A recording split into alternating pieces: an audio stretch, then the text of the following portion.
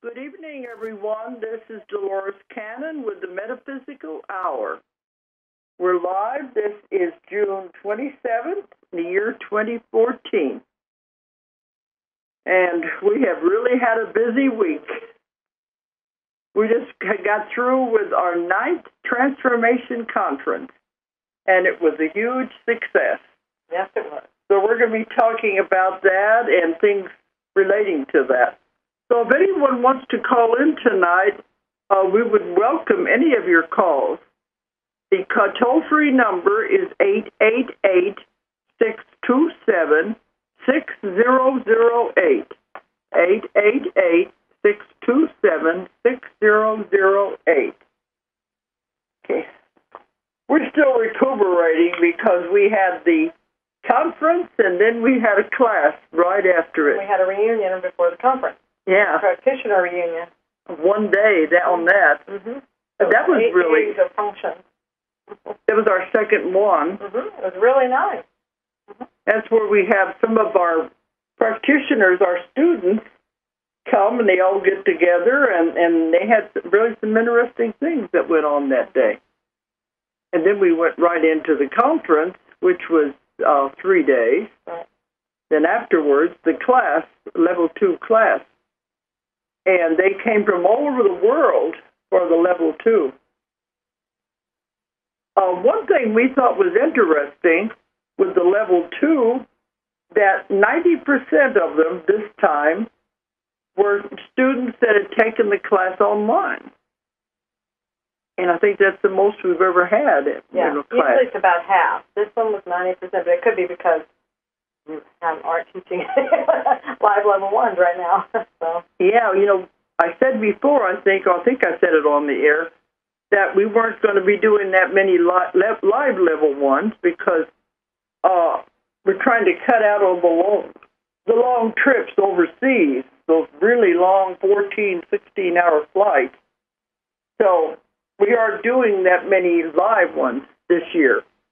And that may be why, because they, the ones we work with, said, let technology take over, and it can do it. And it is. Yeah, because I was really surprised that we had that many. We knew we've had a lot of online students, but because we can't see them, it makes it hard to really appreciate that. But this one was about 90% of this class were the ones that had taken it online. And they came from all over the world. We had several from China, Japan, Australia, Mexico. Where else? There was... well, one was from the class in Italy, but I'm not sure where she was actually from. Another one was from Norway, but she had taken the class in Finland. Right. But I want to make it clear now we're only going to have one live level 1 class this whole year, anywhere in the world.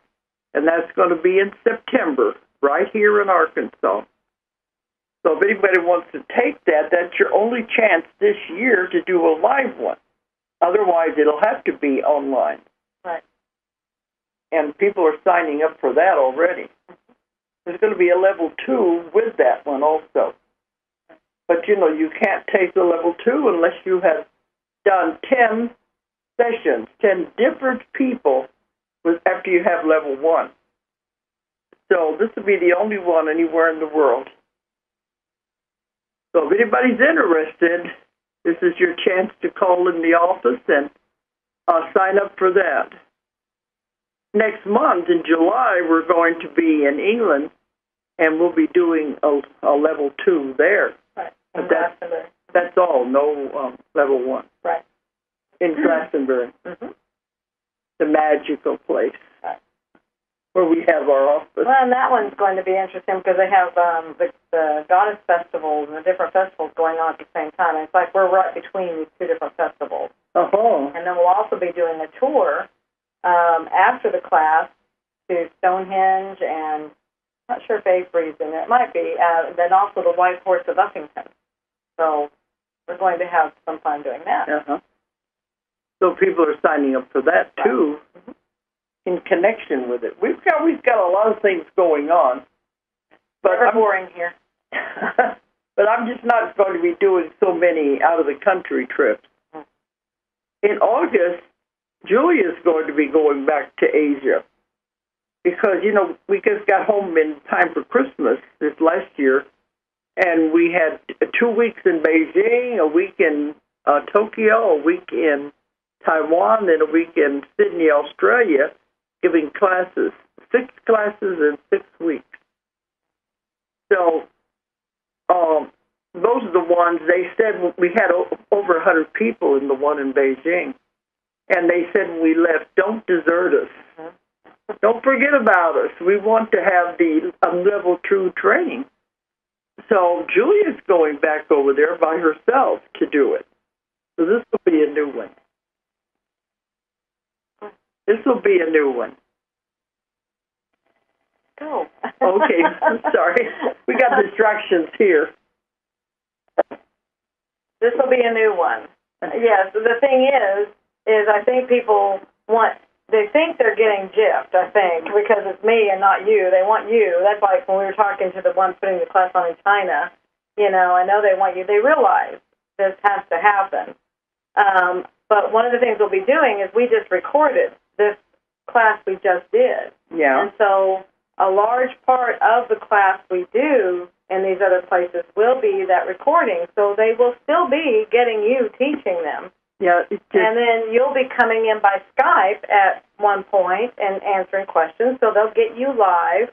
The only part that's not you is where we do one little section. And that's where I'll be doing that with them. So they really are still getting you because of technology. Yeah, that's it. They said let technology take over. Right. And so that's what's happening now. So it's going to be interesting to see what happens.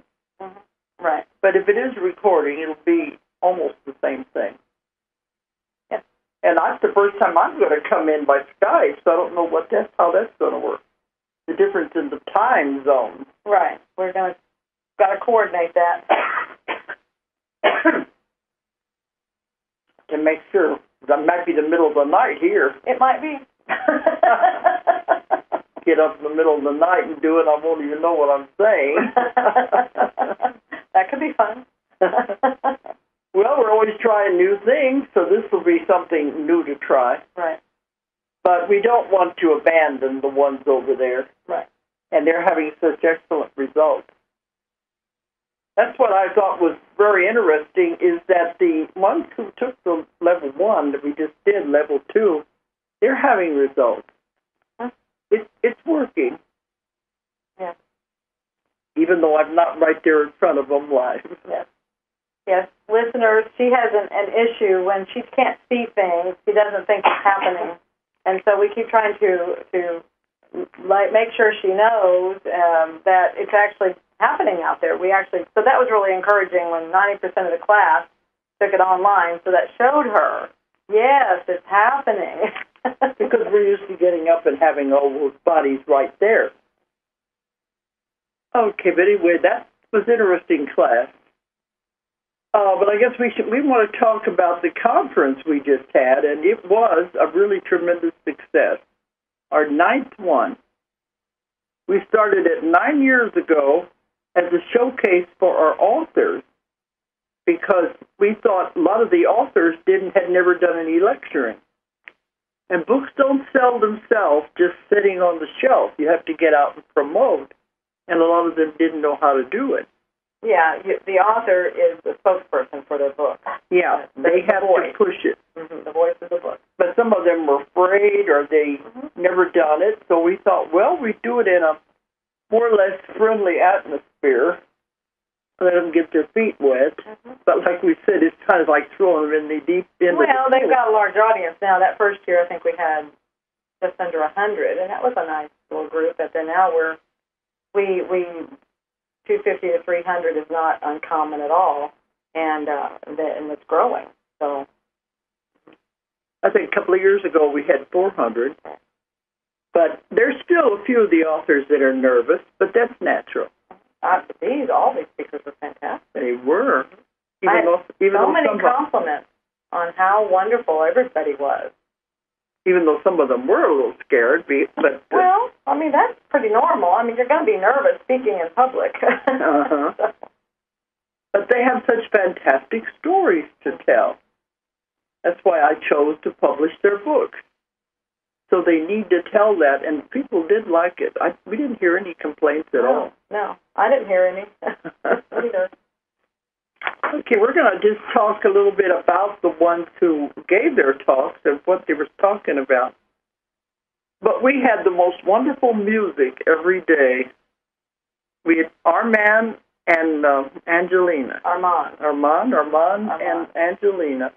They're a couple, and I've heard them sing at other conferences, and they were so fantastic, I wanted to get them here. Right. But they're in a big demand, so it took a while to get them here. Oh, they're beautiful voices, and the music was absolutely perfect. Mm-hmm. And we had that every morning. Right. And now we've secured them for next year. Yeah, we said we want to get you ahead of time before you have a chance to book something else on those dates. Right. Maybe we should tell them we are changing the date next year. It changes every year. It's not in June. It's going to be in July. July 17th to the 19th. Mm-hmm. Well, our main keynote speaker, because in addition to having all our authors, we always have the new ones coming up every year. Anybody with new books. New books, mm-hmm. Yeah. We have about, 5 to 10 new books we publish every year. Maybe more than that? Yes, more than that. She's frowning at me because that's her department. More like 10. Every year as an average. Right. And we got a bunch more lined up that'll be coming out next year, too. So we, in addition to having the new books from the authors and the new authors coming in, we always have a keynote speaker. And this year we brought Robert Baval from Spain. And he did 2 talks on 2 different days. So he really spoke for 4 hours altogether. Right. And he's kind of can really talk. He's got a lot of information, and he just keeps going on and on. Yeah, it's a wealth of information. And he's an expert on the pyramids and the Sphinx. Yeah, Egypt. Egypt is his back door. Uh-huh. He does everything Egypt. I think he said he lived over there for quite a while. Right. Well, he's Egyptian. Now he's living in Spain. Right. But he had some really good information. And he was one of the lectures he gave had to do with the Vatican and the connection with the Vatican. And I know when I was there, when I was at the Vatican, I mostly wanted to see the Sistine Chapel. But we had a really good guide when I was there, and he was telling us a lot of things that most people don't know because the Pope doesn't want everybody to know all these things. But there is a real connection with Egypt right there at the Vatican. In the square, when you go in, where the buildings are, there is an Egyptian museum. And it has an obelisk outside the museum and all kinds of Egyptian artifacts on the outside. So there's definitely a connection. Because we know a lot of the things from the Bible really goes back to ancient Egypt and their legend. So I was aware of that. But he brought some of that out. Mm-hmm. Then he was talking about mostly about the alignment with the shafts in the Sphinx with the constellation Orion. That was the Egypt talk. Yeah, he had two different ones. Right.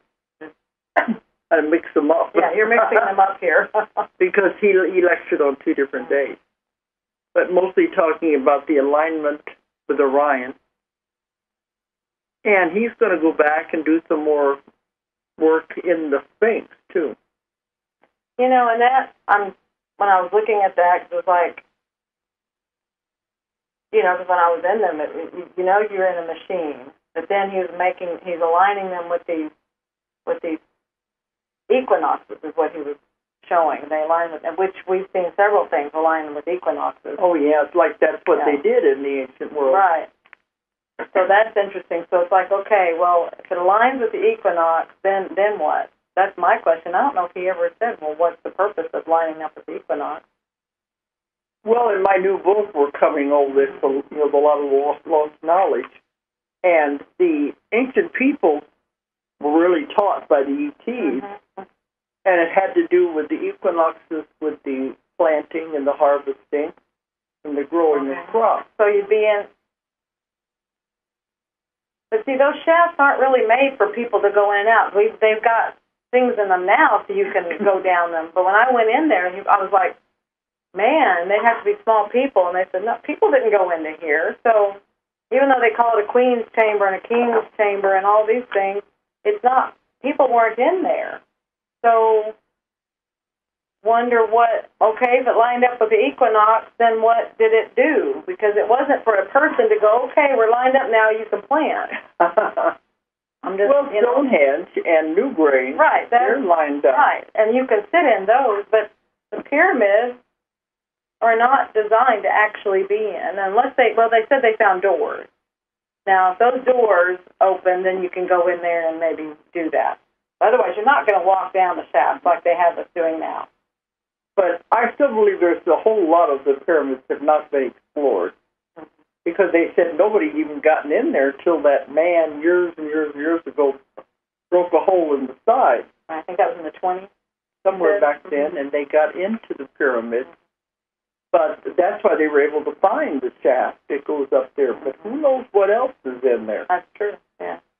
And you think they could X-ray it, so that's why they draw those pictures. I think they tried X-raying it and using radar, but it went crazy. Okay. It's mostly because of the energy that's in there. So there is a tremendous amount of energy in that pyramid. Imagine what it was like when it was all together, before it was messed with. Right. Well, and that's where the people that I went on the tour with, they said they felt the pyramids were activators. Or, activators. Or amplifiers. Amplifiers, yes. For the earth? For whatever. They're all sitting next to, they had temples next to each one of them. Every one of them is designed that way. And so I don't know if it amplifies something you're doing in the temple. I don't know. Amplifies something that's in there. It lines up with the equinox. I don't know. That's just it. What are you doing? You hear a lot of the mysteries that surround them. Like, yeah, Julia was there, and she said she felt she was inside of a machine. Yeah, very definitely. Which was a very strange feeling. I know. It's strange that you would think that you could feel that. But then I talked to other people, and I said, oh, most definitely. But that's how it felt. I couldn't even describe it to you. It just felt like you're inside of a machine. But they've never found any tombs. Nobody's buried there. No. And like he was saying, where the tombs are, where people, they do things like that, they do hieroglyphs. They do things to honor the dead. There are no hieroglyphs in the pyramids. There are none. There's hieroglyphs in the temples. Yeah. And that would make sense that they might do things there, but not in the pyramids. So. But Robert Laval has been on Ancient Aliens. I saw him on there several times, so he's considered an expert in that part of the world. But, most of those people on Ancient Aliens have a lot of experience in exploring the hidden mysteries in the parts of the world. And he goes back to these places every once in a while to look for something else. Yeah, he had some groundbreaking news. Some discoveries that they're coming up with, and then we may be able to present them next year. Some things that are happening over there. Apparently, a lot is happening in Egypt. About the pyramids. I think they said, Hadi Sawas has always been one who has suppressed a lot of the information and knowledge over all these years, and kept anybody from finding anything out. But they said now he's not. His influence is not as powerful as it used to be. So they're able to find more things. Because I saw a program last night that some woman was doing it from satellite. that they were able to see underground with the satellite images that we can't see from the surface. Right. And they could see pyramids that have not been discovered that are underground. In Egypt or anywhere? Egypt. Okay. That's where they're mostly focusing on. Yeah. And they wanted to dig, but of course you have to have permission to dig. Right. Well, that's like when the people I was with, it's like if we could just get rid of all the sand, we could see what's under it, because it's just it's a lot of sand over the years. It just covered everything up. You just get rid of that sand, there's probably all kinds of things there, cities and cities. And I remember when I was a kid, the only pictures they had of the Sphinx was just from the shoulders up. Oh, okay. That's all there was, just the head sticking out of the sand. And then over the years, then, they excavated more and more, and they found the whole body and the paws. Right. So, well, and when I was there was excavation going on everywhere, so it's constant. They're constantly digging. Uh-huh. But it's interesting, they said this woman was taking all these satellite images and comparing them, that there definitely is stuff underground. It's probably more than we can imagine with the whole area. But I like the ancient aliens, and there's another one, well, America Unearthed is where they find a lot of stuff in America. Right. We're going to try to get him from one of our conferences, too. But I think there's another show, too, about the mysteries over there. But I love a mystery. So, anyway, he was very interesting talk. And I think we probably will have him back. We'll be seeing him again anyway. Right. We're going to be talking about that in a little bit. Right. But some of the other speakers we had, well, we had some of our authors. We had Sherry O'Brien is one of our new authors, and she's a psychologist and a psychotherapist, and she was mostly talking about how to recover from loss, about grieving. Right. I think I've had her on the show. Yeah, it was just a few weeks ago, a couple of weeks ago, and the biggest thing there was establishing that, there are so many kinds of loss, and it can be, loss of a lifestyle, loss of your dream, or loss of job, things like that, in addition to loss of significant other, yes. Uh-huh. Yeah, because it's not only grieving from the loss of the death of someone, but it's also other things, like, a broken marriage, you losing a job. There's a lot of things that we grieve over. So it was very good the way she talked about it.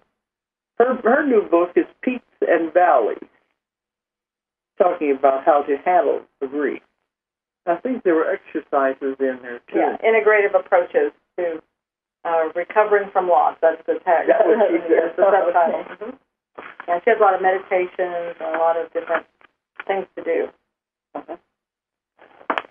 We have a lot of new authors, but Blair Styro was there. He's our old friend from New Zealand, and he's the most famous psychic or channeler in New Zealand. Yeah, he's a channel. Although we know he's psychic, but he's a channel. He considers himself a channel. Yeah. And the one he channels is called Tabash. And he's been doing this for many years. Because our first time I went to New Zealand, we did lectures together. And he wanted to introduce me to New Zealand. And then we brought him over here. What was that, 2010? 10, yeah.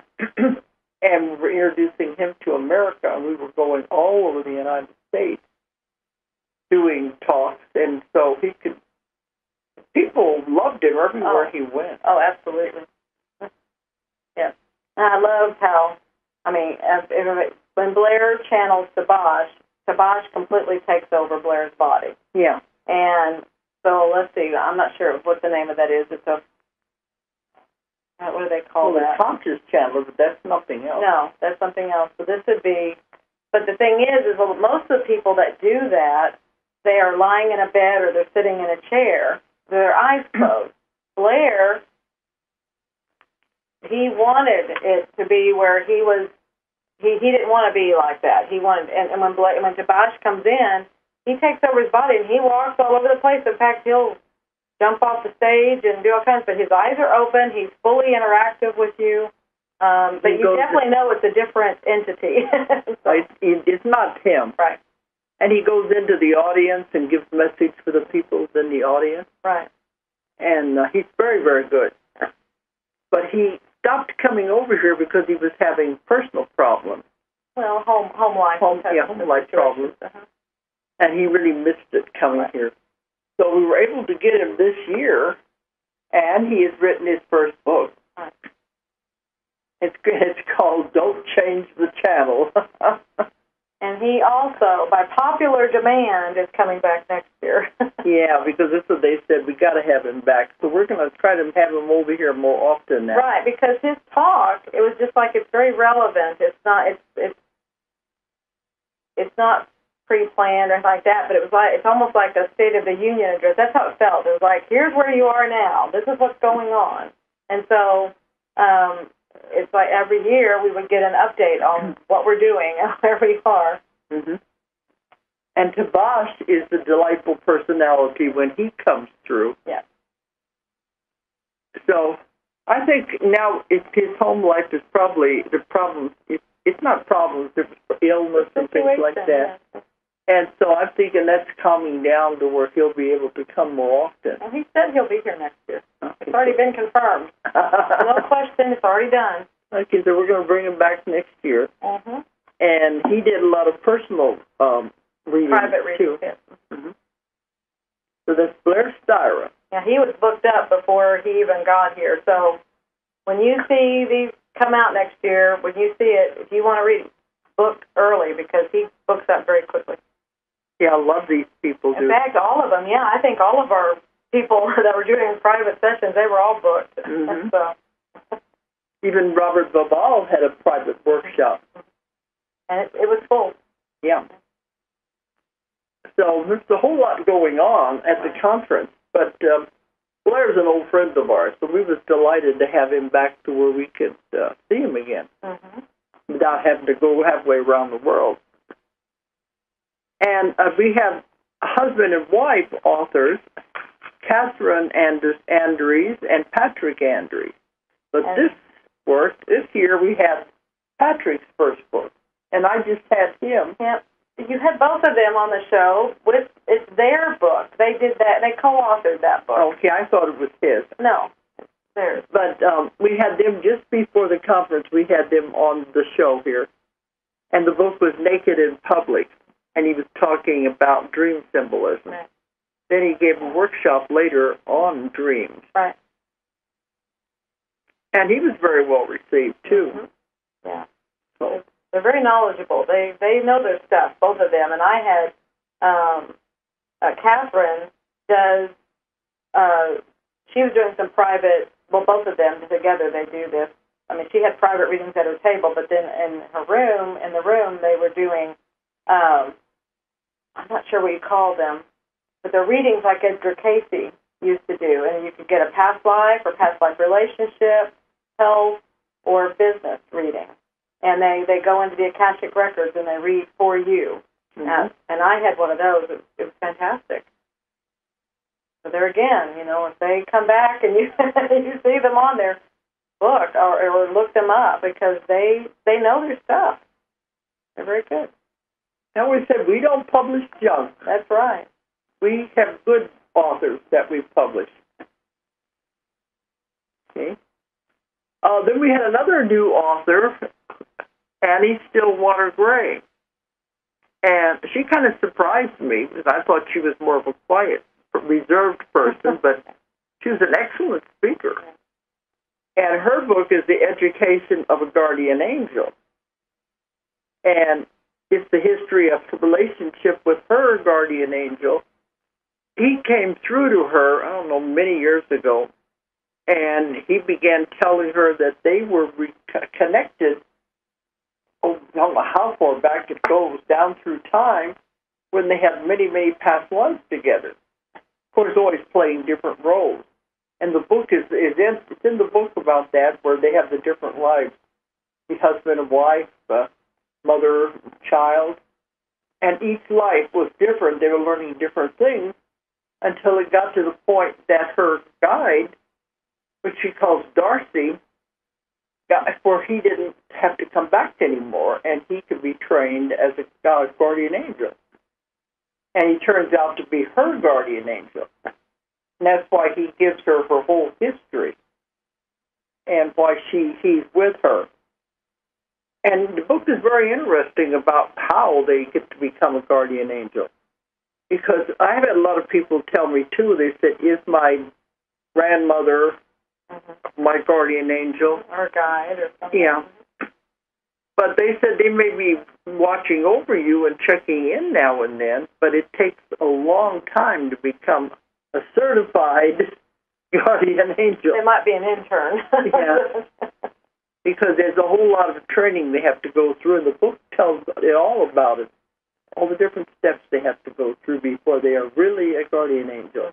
And it's interesting, they put them in situations that are very difficult, and how you're going to get the person you're watching over to change their mind because they're headed down a disastrous path. That sounds like Jimmy Stewart, the Christmas one.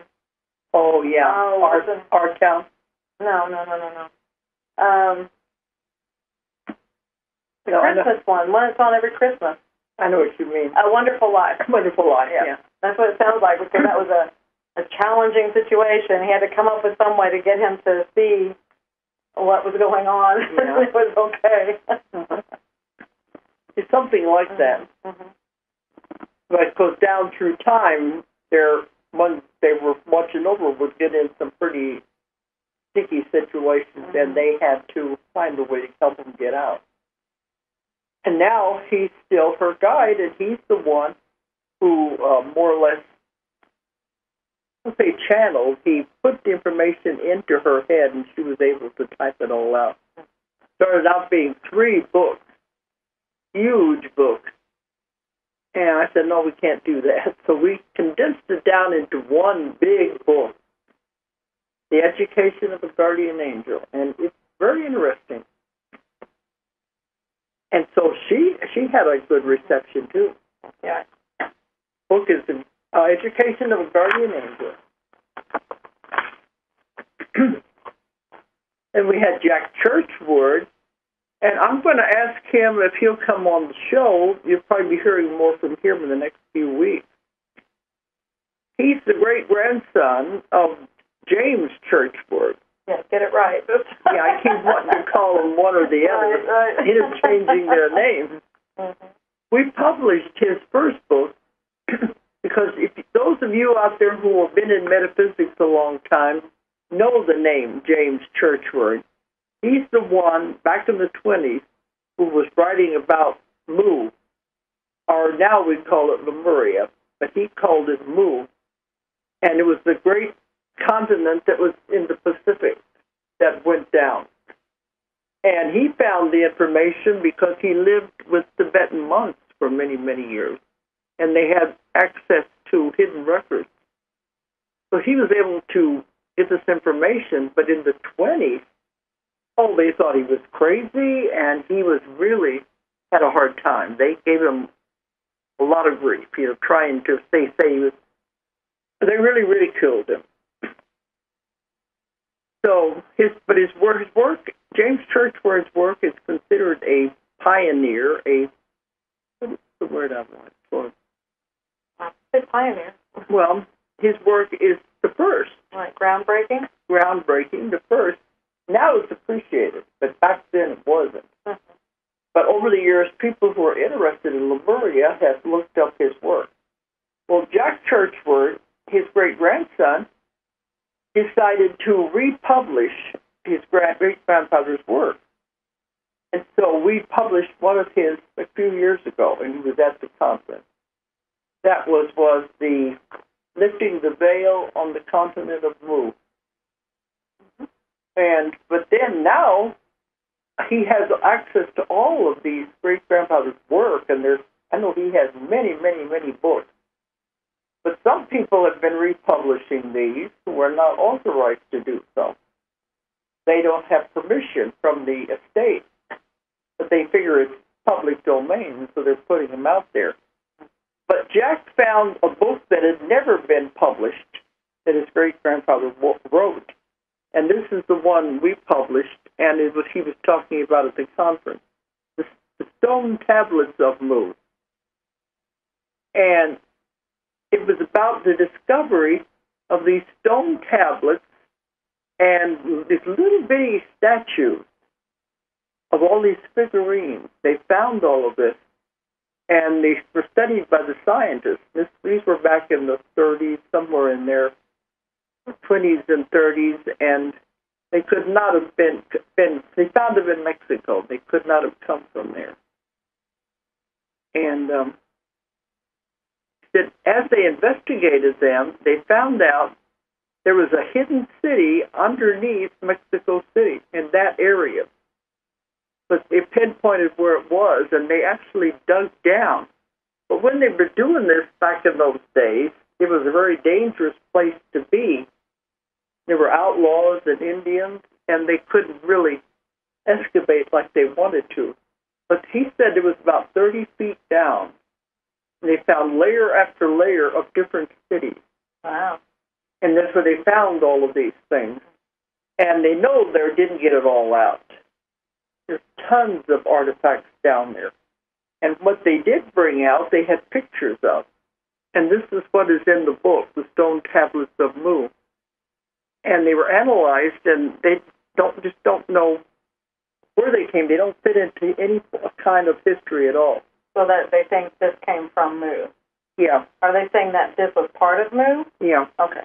Because it makes sense. It would be on the edge. Mexico, he said, the remnants of Mu would be the Hawaiian Islands. Right.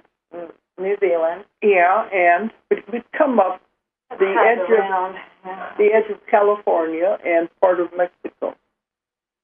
So it makes sense that would be because some of these little figures look Chinese.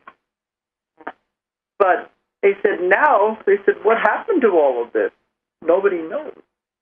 They were supposed to have been given over to a museum, but they've disappeared. Like a lot of the stuff with the Smithsonian Institute. And then they covered up the hole that they dug. But like the Smithsonian... Put a church on top of it.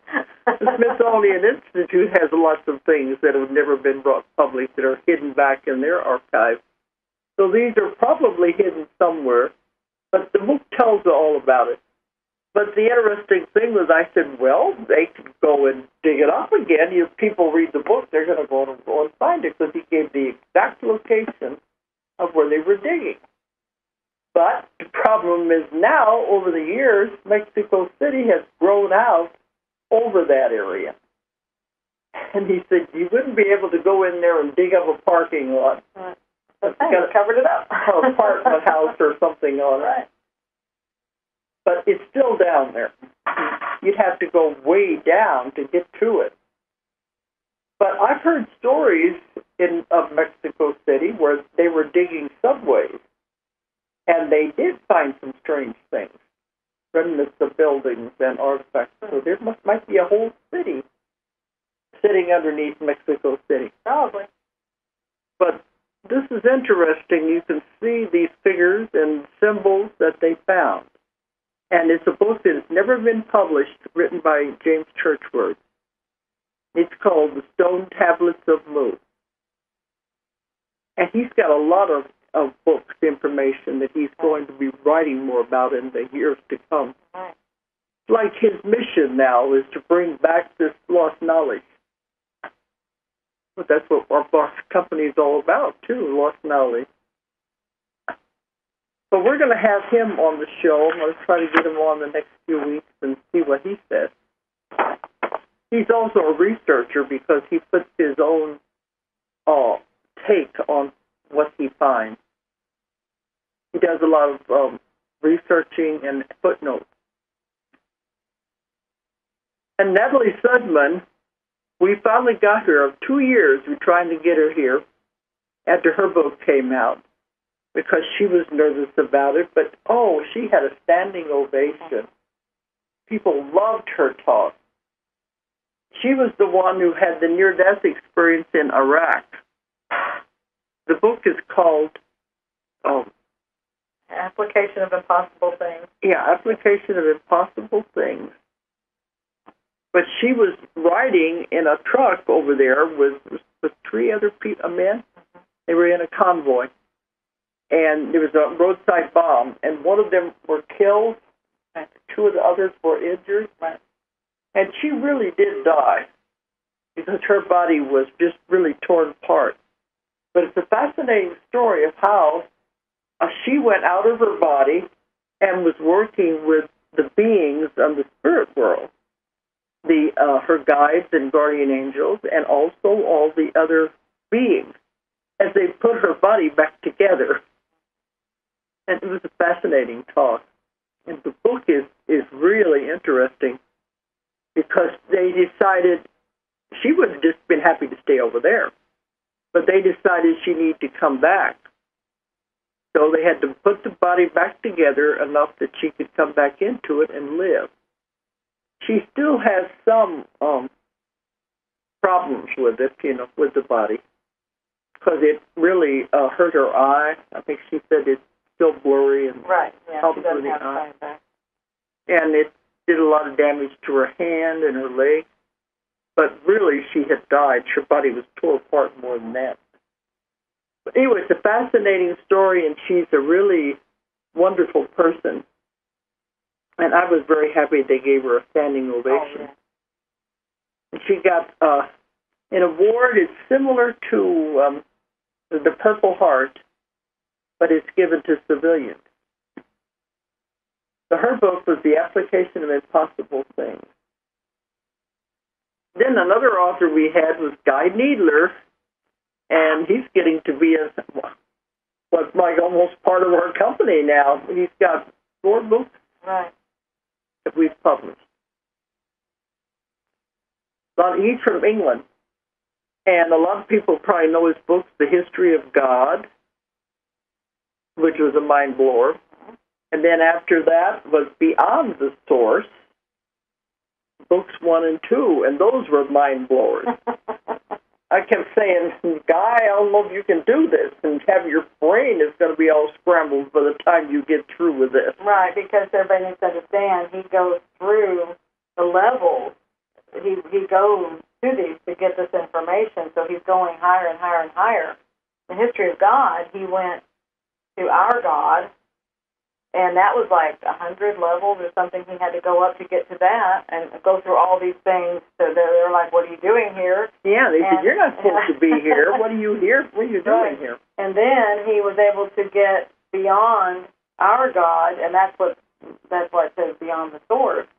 The source is our God.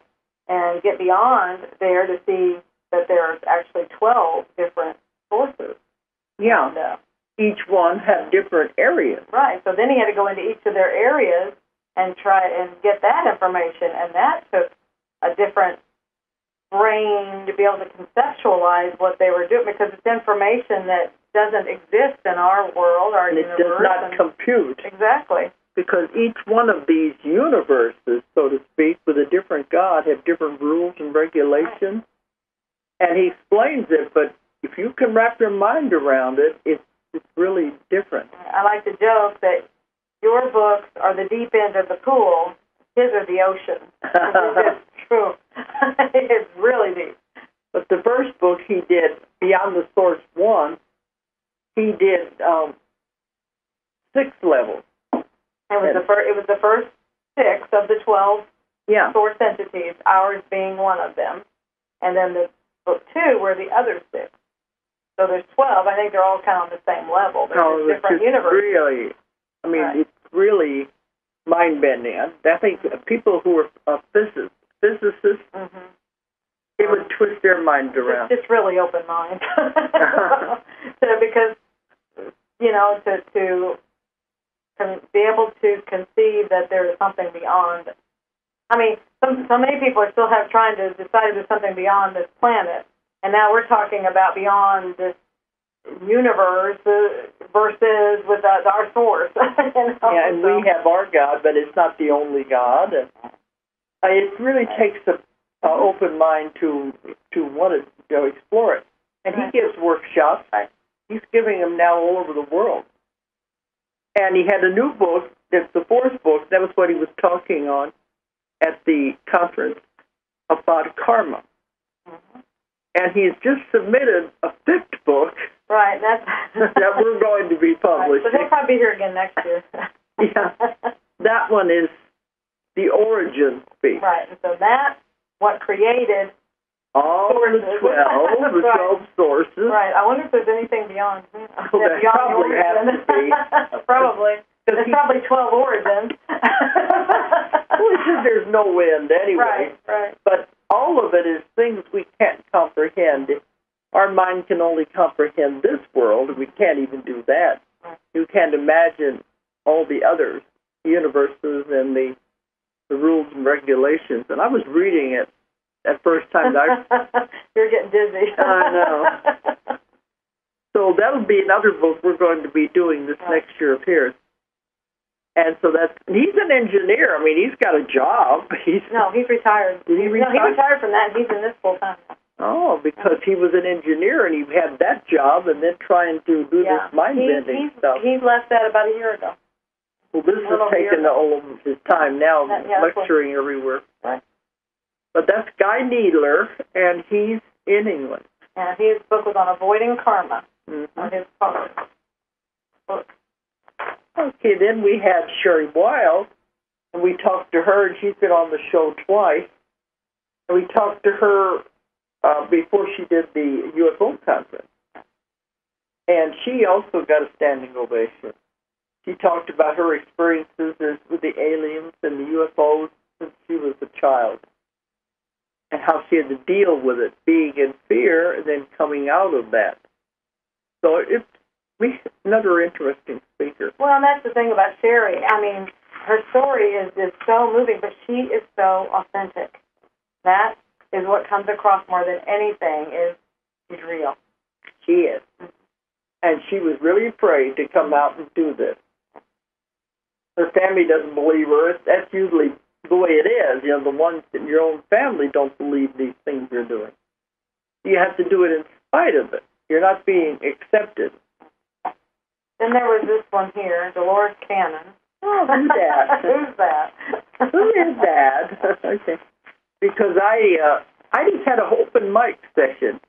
So a year ago, people were saying, they had so many questions after I did my talk, and they said, why don't you just do open mic to where you're just answering questions? And but one said, I wish you just had a whole day or hours that you could just answer questions. So that's what I did. I said, this is open mic, and anybody who has a question can just call in and ask. I mean, not call in, I'm sorry. The ones that would just raise their hand and we could answer their questions. So that went really well. And they had all kinds of questions, and we took up 2 hours doing that. I may do that again next year because I've lectured on so many of my books and so many different things that it's kind of hard to find anything new to talk about. So just let them bring up questions that they've gotten from my books.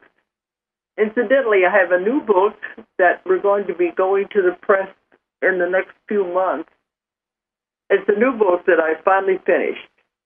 And I want people out there to understand it is not part of the convoluted universe theory.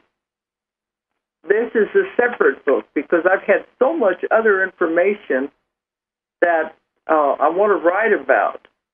So I've just pulled all of these cases out, and they didn't fit in the convoluted universe, so I've been having several of these are going to be separate books based on a certain topic. And this one is called The Search for Hidden Sacred Knowledge. And it's cases about down through time how people had these amazing psychic abilities. They had all of this psychic knowledge, but it was taken away and it was forgotten. And, you know, in the old, way back in those days, they would burn you at the stake or they'd hang you if they thought you were working on anything like that.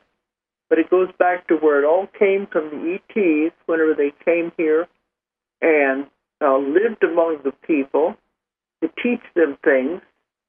And then before they went back, they interbred with the people to create someone to take their place.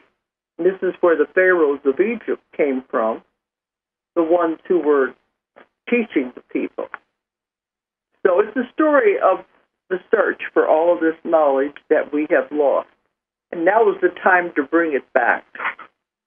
And that's what we're doing now.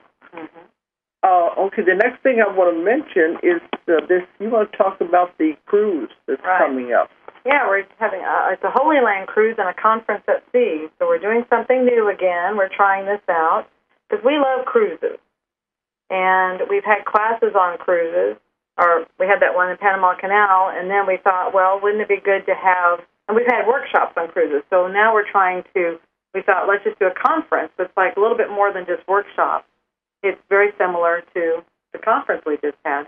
And this is a cruise of the Mediterranean. And it's going to start in Istanbul and end in Rome. Right.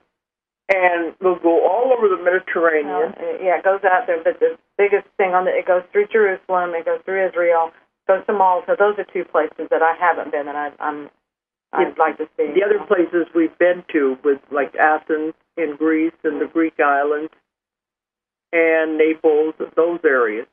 But this is the first time to go to Jerusalem and to Malta. But it's going to be going all over there. We're starting in Istanbul. And on the cruise, they're going to be doing talks, is Robert Babal. He's going to be there. And Hakdan Adogan, which we had, I brought him, he's from Istanbul. I brought him over for the UFO conference. He's a UFO expert. He's going to be on this cruise. So Guy Needler with his mind-bending information. And also one of the speakers is going to be Maria Wheatley, who is a master dowser. Right. And her father, she wrote a book about her father, how he was one of the most expert dowsers in the world. Mm-hmm. And she knows all about the sacred sites and the alignment. So she's going to be doing the talks on there, too. Right, they're doing talks and workshops. On the cruise. Right. Because we have to do that when we're at sea. Because when we hit port, then we have tours, we have excursions. This is a jam-packed cruise. It's an 11-day cruise. There are 3 sea days, which were where we're doing the talks and the workshops, and those are all included. And then on the days that we're at port, we have excursions. Every single port has an excursion. We even have one before we start, and then after we're ending, we have we'll be hosted at I can't remember the name of the hotel, but it's in Rome, and where Robert Babal will give another talk. So, this is a very full cruise. One interesting thing, if you've ever taken a cruise, when you hit a port and you want to take an excursion to see anything in the port, you usually have to pay extra. Right. But on this cruise, all excursions to the sites are included in the one fee that you pay to go on the cruise. Right. And cruises, there's food 24/7, and there's all kinds of shows. They're always a lot of fun. Right. So this is October the 25th to November the 5th, 11 days. And it begins in Istanbul and ends in Rome. So if anybody out there is interested, you can call our office. Well, or just go to the site and you can see how to, you can call our office for more information. Our website has more information. It's all on the website. A link, doesn't it, over to that? Yeah. Because it's going to be big. And you're going to have tons of fun. It's going to really be good. It's really going to be good. Okay, well, the time is running out again, but I do want to say something that we announced at the conference. We have a new project going on. We got bored. Like we don't have anything else to do.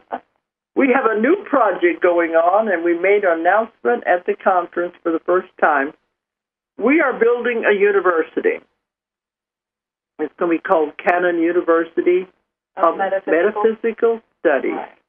But it's going to be a school where we are going to teach all modalities of healing, natural healing and alternative medicine. We're going to have experts of every field in the healing modalities are going to be coming and teaching classes. And we're very excited about this. And it's here in Arkansas, and we have the land. The land just fell in our lap. It means it was meant to be. Right.